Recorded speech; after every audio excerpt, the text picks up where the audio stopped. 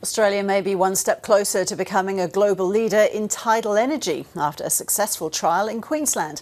A tidal turbine in the port of Gladstone is now pumping electricity into the grid with the ability to provide power to homes and industry. Reporter Laura Gartrey has more. Tidal power is all about what lies beneath. Turbines secured in free-flowing waters convert kinetic energy into renewable power. A 1 megawatt turbine can power somewhere between 600 and 800 homes. Australia has long been touted as a hotspot for ocean energy, with tides in Queensland and across the top end rising and falling as much as 11 metres. Australian companies have spent decades trying to find a cost-effective way of harnessing it, with turbine prototypes trialled in Tasmania, Sydney and Japan.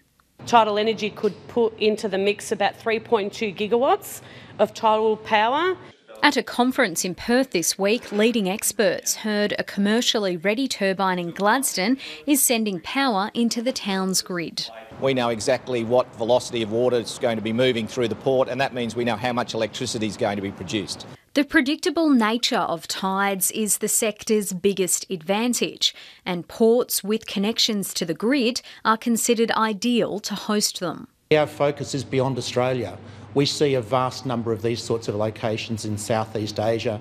Ambitions for turbines go beyond ports and marinas, with researchers looking at remote coastal communities where a farm of tidal turbines could offset diesel generators or stabilise the power supply. Australia arguably has probably the largest resource of ocean renewable energy of any country in the world.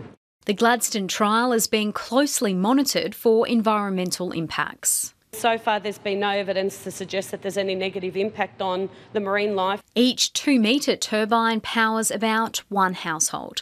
Laura Gartrey, ABC News.